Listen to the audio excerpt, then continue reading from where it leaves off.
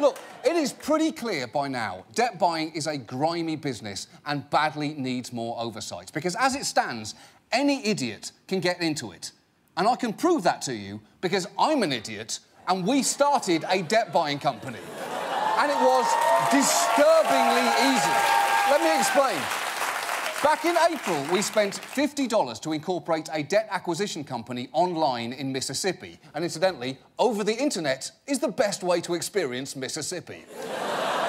We called it Central Asset Recovery Professionals, or CARP, after the bottom-feeding fish.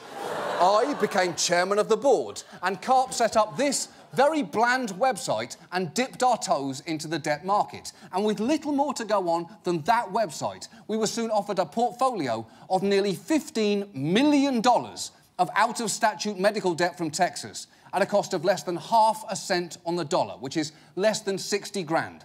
For that amount, CARP would be sent the personal information, including names, current addresses and social security numbers of nearly 9,000 people. So, we bought it, which is absolutely terrifying, because it means if I wanted to, I could legally have CARP take possession of that list and have employees start calling people, turning their lives upside down over medical debt they no longer had to pay. There would be absolutely nothing wrong with that, except for the fact that absolutely everything is wrong with that.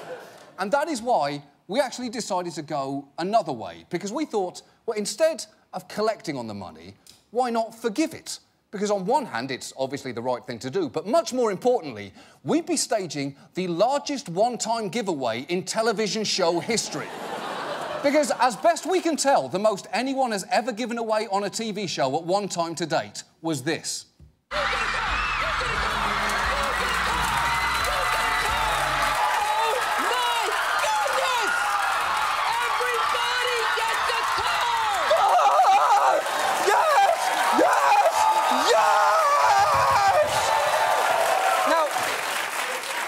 Giveaway was worth nearly $8 million, but we bought nearly twice that in medical debt. So instead of having the file sent to CARP, we had the seller send it directly to a non-profit organisation which specialises in forgiving medical debt with no tax consequences for the debtor. And tonight, at my signal, with the power vested in me as chairman of the board of CARP, they will commence the debt-forgiving process. So what do you say?